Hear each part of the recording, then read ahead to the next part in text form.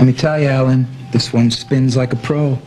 She left no doubt about who was running Spaulding. Oh, I can only imagine. Yes, sir, Alan. Olivia sang your praises at every turn. I had no idea the two of you were connected.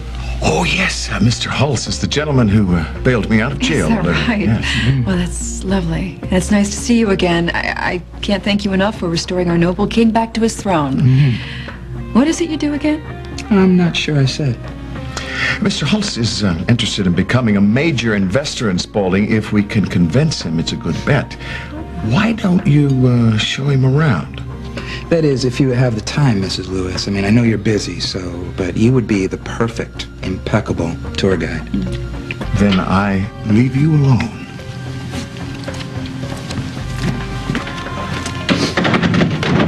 All right, Slick, cut the act. Slick? You haven't been exactly honest with me. Oh, yes, and we know how much you value honesty, Mrs. Lewis.